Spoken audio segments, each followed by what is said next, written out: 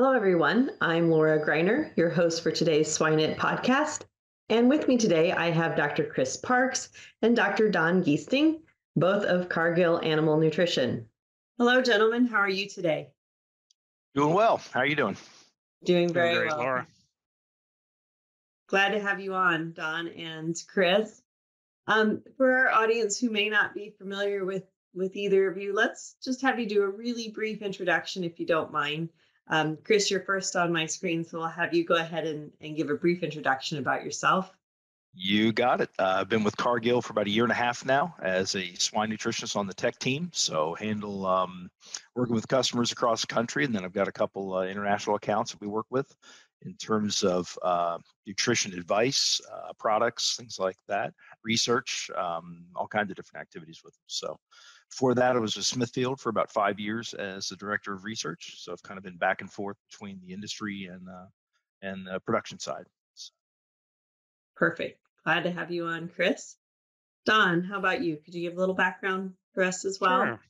Absolutely. Yeah. So I've been with 𝗪𝗏𝗿 32 years. I'm trained as a swine nutritionist. Have spent time working with other species as well. My responsibilities today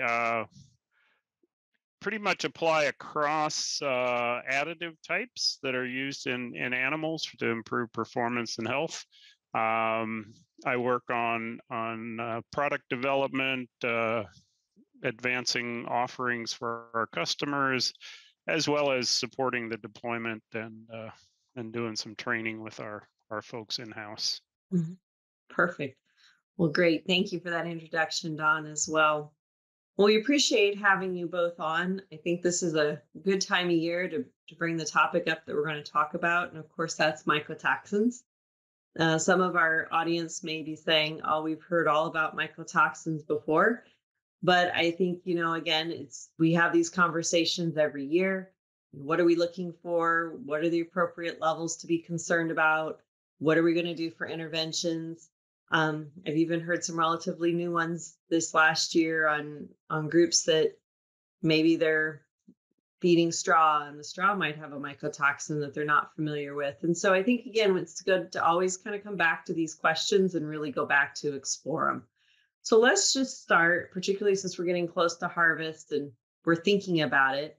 Let's start with how mycotoxins impact swine. So can we maybe have one of you just talk a little bit about what we might see in the field and why this is important? Don, you want to go ahead and do a deep dive on that one? Or do you want me to handle kind of the production side? I'll start off with a few general comments, and you can fill in from your production experience. So mycotoxins, as we know, are a diverse group, and as Laura indicated, every year is kind of a new circus because we're not quite sure who all the performers are going to be. We've got probably 5 primary mycotoxins that we spend most of our time being concerned with in the U.S. and can probably narrow it down a little bit more than that, even for swine. 2 of the big ones are DON and zearalenone. They're both fusarial toxins and can be very problematic for both growing and reproducing animals.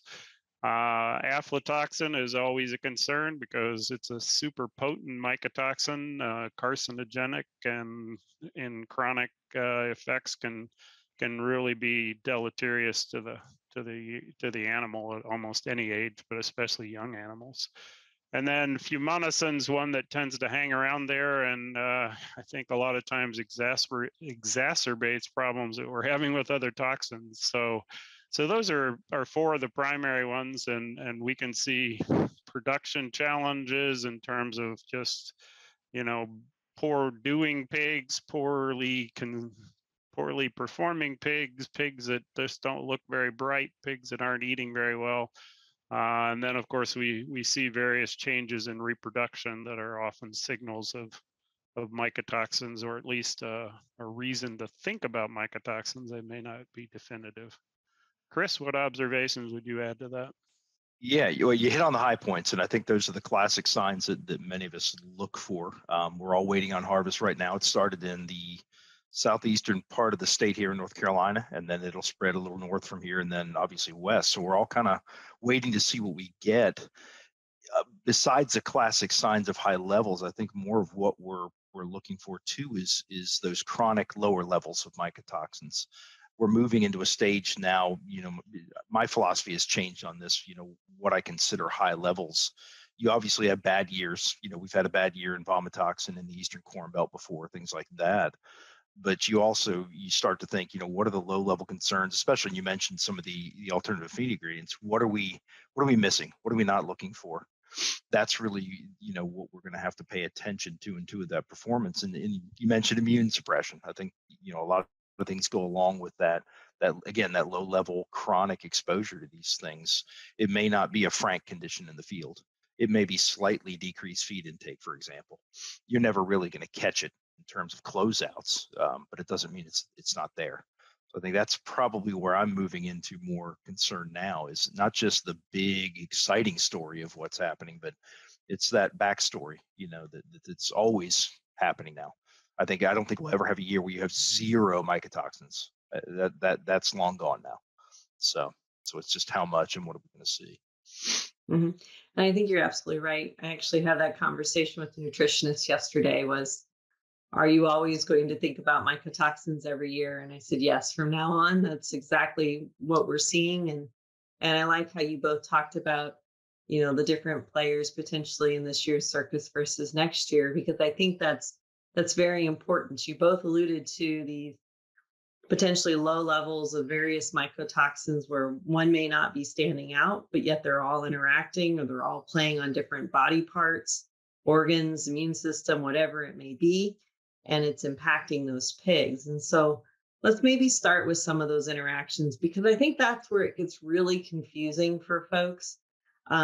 Because like you said, Chris, we always focus on the biggest player, but those interactions really can be a little bit tricky to decipher what we're dealing with. So, Don, you had mentioned, zearalenone and vomitoxin, or DON, as most of us might know it, as being two of those that we really focus on, particularly with reproduction and grow finish pigs. And so let's talk about those interactions a little bit. Can either one of you maybe allude to how they interact with each other and what types of effects we might anticipate? I can start a little bit with that. Zearalenone is kind of the classic mycotoxin that we think of in causing reproductive problems. It's an estrogen-like compound. It's not an estrogen, but it acts like it, and there's some evidence that it kind of interacts with natural hormones and probably acts almost synergistically to cause kind of an overproduction or an overdevelopment of reproductive tissues, or in a developing gilt, development of the reproductive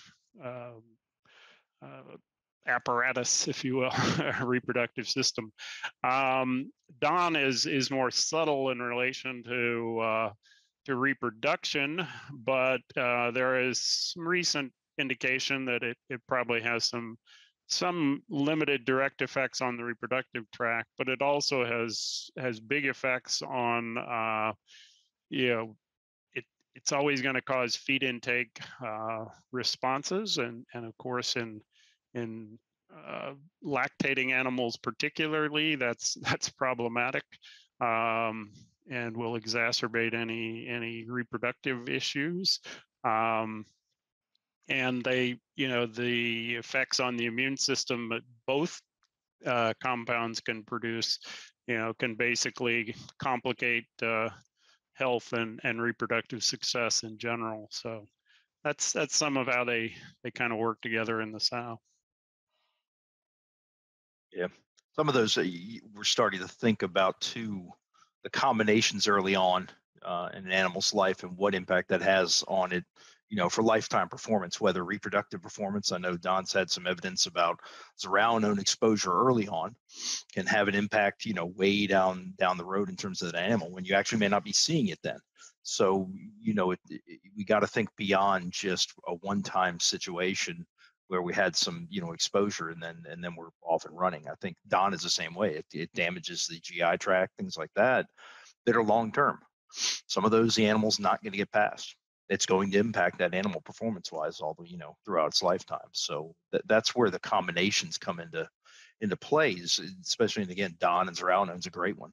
You tend to find those together, when you're dealing with that. So what is it doing to that animal early on that then impacts for lifetime performance? I think that's probably a newer, bigger area we need to study moving forward.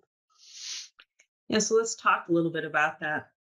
You both alluded to zearalenone having this reproductive impact, and Chris, you also mentioned maybe a little bit longer than the immediate. Right? Most of us, if we go out, we see a swollen vulva, we think right now. So what are we finding out with zearalenone and what it's actually doing in the body and what maybe some of these lifelong impacts might be? What are some recent developments that we're hearing? Yeah, I think one of the paradigm shifts I'm seeing is just, thinking about zearalenone almost as no safe level. I think in the past we used to think about, a part per million or more before we got very concerned. But some of the work that's been done, particularly in Europe in the last half a dozen years or so, has shown, levels that are down in that, non-action level, but with chronic exposure, leading to, reductions in lifetime reproductive performance, changes in reproductive tract, some ovarian damage, fewer ova being shed over the lifetime of the female, and some fairly interesting work that's been done, even looking at the next generation where feeding zearalenone or exposing sows to zearalenone and then checking in their offspring and finding that they also are producing that have fewer oocytes when they reach sexual maturity. So it's suggesting that we've probably underestimated the impact of zearalenone. And as you said, Laura, we tend to look for swollen vulva and external symptoms, but we're just learning about some of these chronic effects, I think. Yeah. Don hit on a great point. Years ago, I mean, some of the older research, you wouldn't be concerned about it until hit, like you said, 1 ppm or greater. So if things were happening below that level in the feed, I basically didn't have any concern at that point. But at this point now, you start to see some of the research in the much lower levels that these animals respond to. It changes how you look at things in the big picture. From a spot treatment situation, let's say we're going to treat the feed right now because we think we have a problem, to going long-term strategy, having something in that feed always there, to take care of these issues and address the issues, when they occur, because you just can't predict when that's going to happen. I mean, you can take one load of feed, analyze it 10 times and get 10 different numbers. So I think that's been the biggest eye opener for me in the last couple of years, is these things are responding to much lower levels of mycotoxins, especially this zearalenone in the reproducing animals. Mm-hmm. Yeah, I kind of worked off a fairly low number of about 250 parts per billion for my females, but that's what's intriguing to me is this recent work, or relatively recent work, that's suggesting that it's intergenerational. I mean, again, we've learned so much about nutrition and the impact of maybe a malnutrition event during fetal development that can impact generations thereafter. And so this is intriguing, right? This is another one of these steps or pieces that we maybe didn't think about, but they're real, right? And they're happening, and we need to think about something beyond the immediate. So that's really intriguing to me. It makes sense logically, but it wasn't something that I connected to other information. So I think, that that's obviously concerning, and you all, we've kind of talked a lot about reproduction, but at the beginning there, Don, when you talked a little bit about mycotoxins, you alluded to some other things. You alluded to the fact that mycotoxins can suppress the immune system and have other challenges. And so let's kind of jump over to the immune suppression for a minute. How do mycotoxins do this? Yeah, so one of the, there's so many mycotoxin effects that are different across different mycotoxins. One of the things that's closest to common is is immune suppression and inflammation. So inflammation is one of the big effects on the immune system that is caused, I guess, directly by mycotoxins, but also macrophage phagocytes in general tend to be suppressed by some mycotoxins. T and B cell levels are reduced by some mycotoxins. That includes zearalenone, fumonisin, DON. Several of those have been tested. A lot of the testing has been done in cell cultures and things of that type. So whether they all correlate perfectly back to in vivo aren't all defined yet, but again, it's a pretty common relationship there. And then, in some cases, some of these mycotoxins will cause, frankly, cell death or higher level of apoptosis. So that, obviously is part of how they damage organs and part of how they damage mucosal tissues and have effects at the gut level. Mm-hmm. So, Chris, as you're listening to that, and you think back to your production nutrition hat, what does that tell you? What are you concerned about when you hear the words immune suppression? You think of immune suppression, and what Don mentioned, that you throw in that cytokine cascade is interrupted. Things like that'll happen. In production side, think about vaccine efficacy. That's a pretty straightforward one. We tend to think we apply the vaccine, we should be good to go, and we move on. That's when there's data out there. I was reading some a little while back on 𝗪𝗶𝗿. That interferes with the ability for the vaccine to work properly, or actually the animal to uptake the vaccine and process it properly, because you're interfering with the immune system and different things in that animal. So that's an area we probably don't think about much at all. You never connect the two dots on that one. But simple production things that we're doing, everyday production practices are going to be impacted by these mycotoxins. So that's probably one of the larger ones I think about in terms of animal health and production. Is what else is it interfering with? Not just the basic performance and feed intake, but big term, longer term, bigger picture type things. Well, certainly. When I hear immune suppression, I worry about disease susceptibility, right? How more likely are they essentially to develop a disease, not be able to push off that E. coli challenge or that strep challenge, and it becomes overwhelming. Rather than being a morbidity, it becomes a mortality event. And so immune suppression is obviously a big one. But I also heard Don talk in there about inflammation. And so when I hear the word inflammation, I think about oxidation events, oxidative stress, and so immediately go to antioxidants. So let's talk about antioxidants and this inflammation event that could be occurring with mycotoxins. What do we know today? Yeah. So as we observe the inflammation, then you kind of activate the antioxidants to help clean up, the peroxides that are part of inflammation and some of the cytokines, so you're putting a higher drain on the antioxidant status. But likewise, mycotoxins tend to reduce the antioxidant status as well. So your machinery is going to be running low on fuels quicker than you'd like it to, which can lead to more chronic inflammation, higher levels of cell death and tissue damage, again, because the antioxidant repair may not be sufficient to overcome the inflammation. the other thing to keep in mind is all of this stuff is crossing, the mucosa, and antioxidant function at the mucosal level is super important to gut health, to nutrient efficiency, to animal performance. And so if we're creating either a chronic inflammation or a frank inflammation that ends up in damage to the mucosa, and we can't fully offset it with antioxidants, then we're going to have a pretty serious cascade of chronic effects on the animal. Yeah.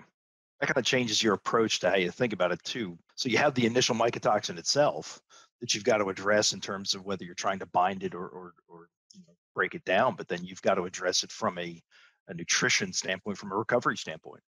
Your traditional levels of vitamins and minerals, and antioxidants may be okay in normal situations, but you may have, like Don said, you may have drained the bank, going through these situations. So you have to, pivot to the second point, which is recovery. How do you get that gut to recover? How do you get that animal to recover from the initial assault? So I think you're seeing a change in attitude about how we approach these situations in the field now.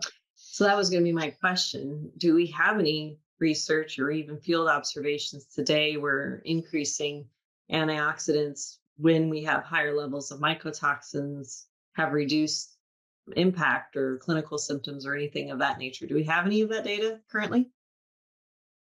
So we have, a preservative product that we use and or recommend to people when mycotoxins are a challenge, especially with DON and zearalenone. And we did a study 4 years ago now, probably, and the sodium metabisulfite, I'll just indicate what the primary active is there, does a good job of changing the structure of DON and mitigating its effect on the pig. But we found that adding above, a good dose of vitamin E and organic selenium source and so forth, we still were able to get a benefit over and above the effect of the sodium metabisulfite when we added, in this case, kind of a phytogenic source of antioxidants. So a specific set of plant derivatives that are have antioxidant functions that are complementary to vitamin E and separate from the vitamin E effects. We've also seen some situations where raising the vitamin E level will also help with that, although we think we can go further with a combination than we can with simply raising the vitamin E level. Mm-hmm. Mm-hmm. Interesting. Well, thank you for that. I was not aware of that research, so that's actually very helpful. I'll have to go do a little bit more digging. They're abstract. I don't think we've gotten it into a fully reviewed paper at this point. Okay. Well, that's very interesting, though. Very good. Well, we've kind of bounced around a little bit. We've talked levels.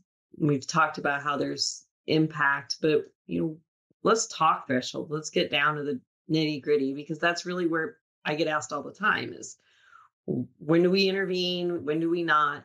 What's acceptable? And so what would you suggest in terms of those questions around thresholds? Chris, you want to start this time? Yeah, I'll take it from a off-the-cuff production standpoint. I guess I've just fallen into to a few areas where I just look to vomitoxin. I don't tend to get excited until we get to that 1.5 to 2 ppm. Is probably that range. That doesn't mean it's not having issues below that. It is. We've seen that threshold of 1 ppm really and below, you can have some impact there, no doubt about it. I guess for Frank, big concern if we're looking for that, like right now at harvest, that's what I'm thinking. Where is this going to land? But I'd probably say at the end of the day now, 1 ppm, which you're going to almost, I don't know how you get away from not having that at this point. Like we talked about, you find it about everything enough to hit that level.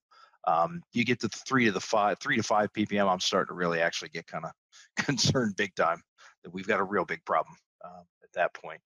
Zearalenone, we talked about that. I'm decreasing as I go through my career. I started off probably at that 1 ppm. I'm down in that 250 to 500, at least at that range now for concern. Aflatoxin is an interesting one because I'd probably be more concerned.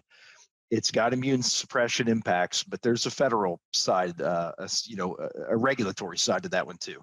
So from a feed mill standpoint, you've got some levels that obviously you have to watch, regardless of how you feel it impacts the animal. 20 parts per billion in a young animal, that is the limit, in corn and other ingredients like that. So that sets the tone for it. So at that level, you really have to start thinking about what's going on there. So that's just more of an off the cuff. Those are what I'm looking for initially, as harvest comes through, where does that sit?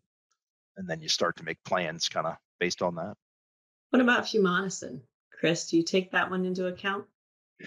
More and more now than I ever did.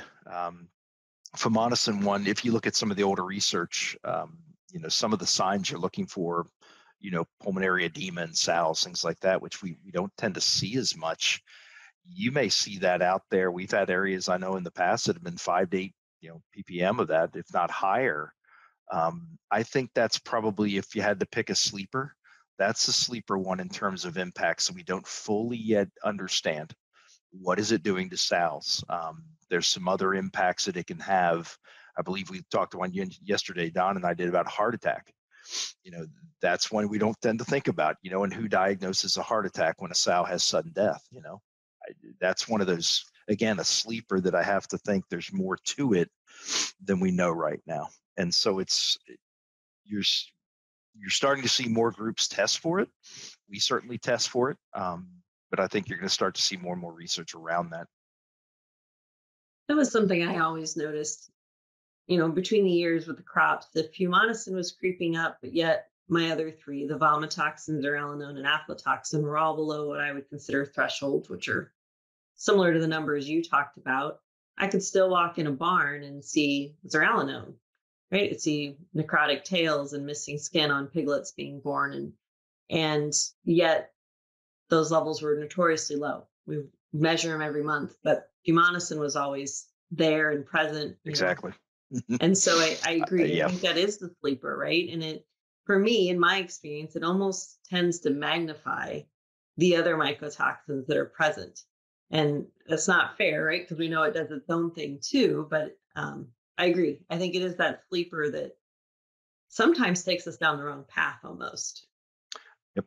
Yeah. There's been some unknowns that we've had that you just can't quite put your finger on, but it's in the background there. Mm-hmm. Especially, we've had situations where your general feed samples, your general ingredient samples weren't really showing much, but they may have bought an offload or 3 or 4 offloads of off-spec something else and just dumped them in the corn, for example. That may have come through as a slug, and bam, you have your issues, but you'd never catch it.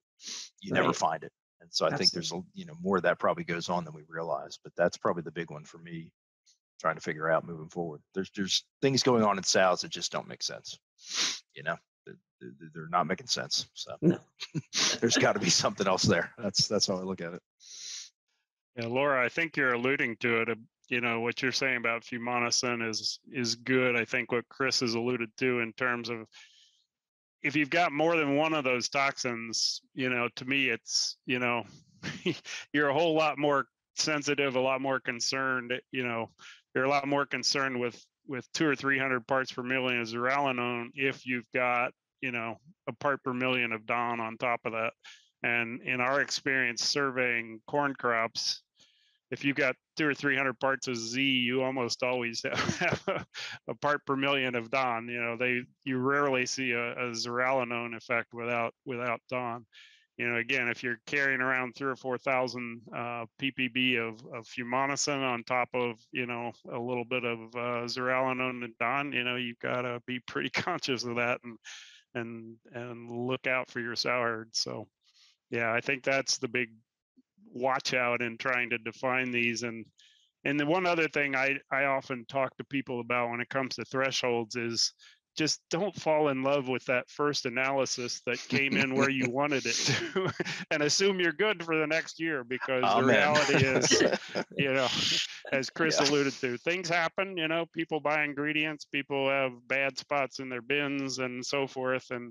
And we're talking, you've heard the analogy about, we're looking for grains of sand on the beach here, right? So parts per billion is not very much. And so, the variation around our analyses, the challenge of really getting repeatable and meaningful data is really tough. So, the more you test, the better your number, even though you'll see a lot of variation around it. So, don't assume that 200 parts per billion is okay, even if you're tracking at 250, because chances are, a sample a couple of yards away in that bin might have been 3 or 4 or 500 parts per billion just as easily. Absolutely. Absolutely. And I think that's some of the reason why people are so hesitant to even measure mycotoxins, because the argument is, well, what's one test going to tell me? And like you all mentioned, I encourage people to just routinely sample and not necessarily focus so much on the number, right? Understand the number is probably your range, but look more for the trends and patterns, right? What's increasing, what's decreasing, or is it staying relatively stable as you're pulling from the bin year round? So I would agree with that. Well, Chris, you also threw out that conversation about you never know what else is there. And that's something I think we've talked about a little bit in the past, but I really want to come back to it, is this concept around masked mycotoxins. And so I'd like for you all to maybe take a moment and explain what masked mycotoxins are, and then why should we be concerned about them? So from a definition standpoint, and I guess that term's been used as much as any, but people have to understand that mycotoxins are, they're of course complex molecules, and as a plant is affected by a mold and maybe has mycotoxins, there are actually actions that a plant can take that modify the mycotoxin to make it less toxic to the plant. So this is true for zearalenone, it's true for DON, it's true for 𝗵𝗵𝘁, where and the most common modification the plant makes is to add a glucose unit to it. So there are, and in turn, now you've got a modification of that toxin, and when you do the analysis by particularly quick tests, but even if you're doing a lab-based analysis, you're going to have a different peak, right? So because the compound now has a different molecular weight, it comes off differently and is going to be measured or not measured, actually. So, but the reality is this mass mycotoxin can then be modified in the animal. So the animal may take that glucose unit off, and now voila, you're back to full-fledged DON or zearalenone or 𝗵𝗵𝘁. So that's just kind of an example of how a mass mycotoxin works and what it is. I think that brings us back to that question then, or that example of really showing us that whatever you're testing, your assay might be missing something else, right? And so using the animal to also tell us what's going on is going to still be one of the most important things we can do at the end of the day. The other conversation I want to kind of bring up here as we're talking about nuances or things we don't think about. We've talked about the top 5 mycotoxins or 4 mycotoxins, but there's a group that I hear once in a while, but they're not really talked much about. And that's like, they're called the T2s. That's how I hear them. I cannot pronounce the word if you ask me what their official name is. It took me forever to learn how to say zearalenone and 𝗵𝗵𝘁.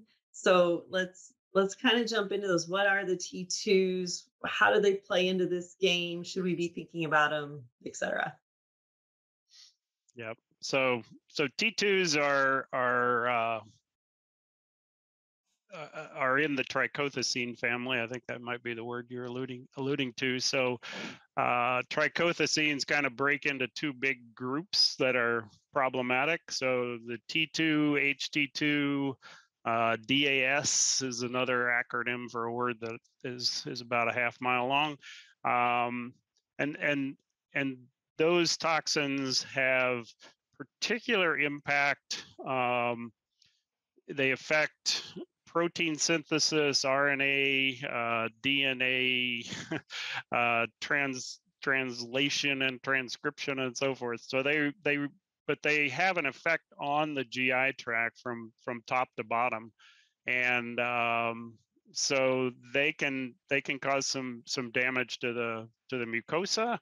And as Chris and I were talking recently, it's particularly commonly seen in poultry where you see mouth lesions.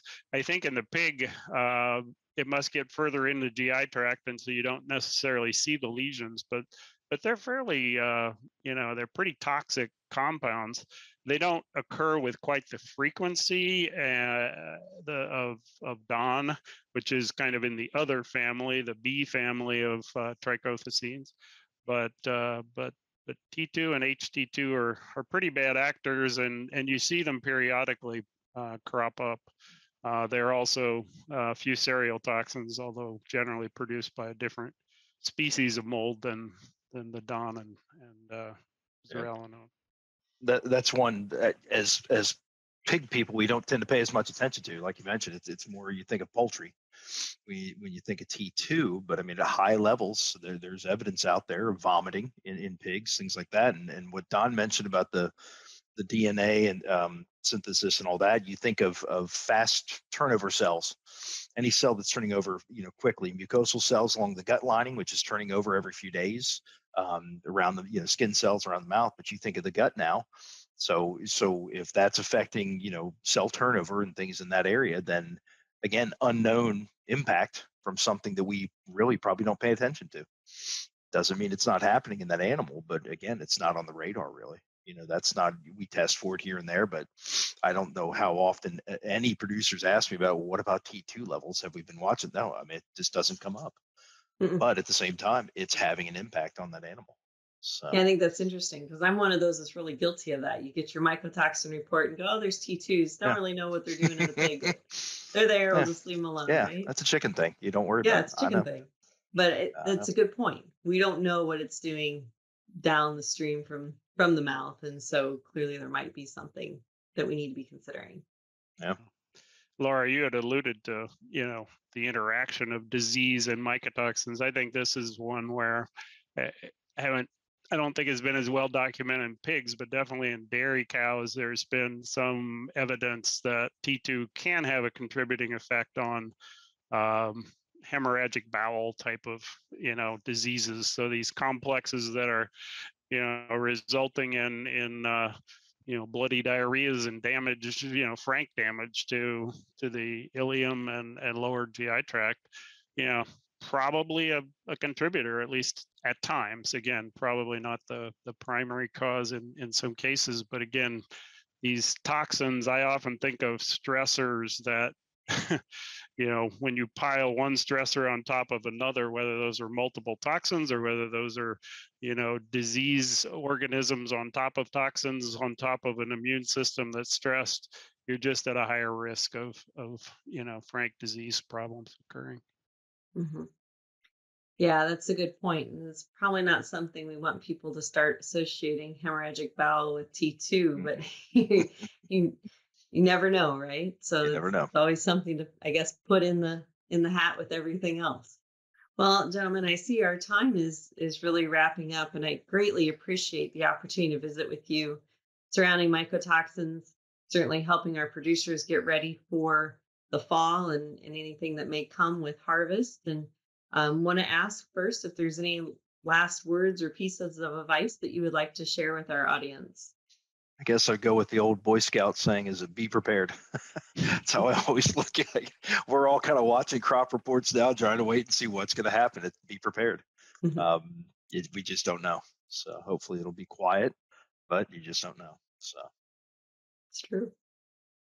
I would just say that, the front end, the first month after harvest, wherever you are, sample heavily, widely, and as you alluded to, invest a little bit in figuring out your T2 levels and your fumonisin levels, as well as your DON and zearalenone and aflatoxin, to make sure that you really get a picture of what what your next year is going to bring to bear. Mm-hmm. Absolutely. Those are very good pieces of advice. Well, we've done in the past our typical questions, and you all have answered them remarkably well. But I'm going to ask just one of the two or the three questions today as we wrap up. And that's around, are you reading anything today that you would recommend to our audience? I wouldn't call it's reading, but it's keeping up with, Don and I were talking about it, keeping up with things on the regulatory side. That's probably where the interest lies the most right now, is what's going to change with that. Different administrations, different funding, what's going to change on that end. So keeping up with AAFCO reports, presentations there, FDA reports, information on their website, things like that. That to me right now is probably more favored reading to keep up with that. Inspections are definitely increasing is what I've been hearing. So, through the FSMA structure, there's definitely more surveillance going on. So anytime you can read in those areas and understand what's going on, it's probably a good thing for us. Mm-hmm. Yeah, very good. I think with greater funding of FDA and I think there's more communication among regulatory agencies, but Canada, the US, Europe, and so forth. So I think while it'll be a while, there's generally some of the best practices will eventually evolve. There'll be some development of, we hope, some categories somewhere between feed ingredients and drugs that are more helpful for us. So I'm kind of with Chris. I keep a pretty close eye on the regulatory landscape right now. Mm-hmm. Well, very good. Well, I do want to thank you both for your time today. Again, for our audience, this is Dr. Chris Parks and Dr. Don Giesting, both of Cargill Animal Nutrition. Thank you both and have a great day. Thank you. Thank you, Laura. Imagine if, with a few key concepts, you could have the potential to create a massive positive impact by bringing from hundreds of thousands to millions of dollars for swine producers. Join us on this small group and go to the next level of swine nutrition on this 7-week-long elite online training in applied swine nutrition and feeding by myself and my world-class invited speakers. Additionally, you enjoy an exclusive community to exchange ideas. Go now to www.eliteswinenutritionist.com.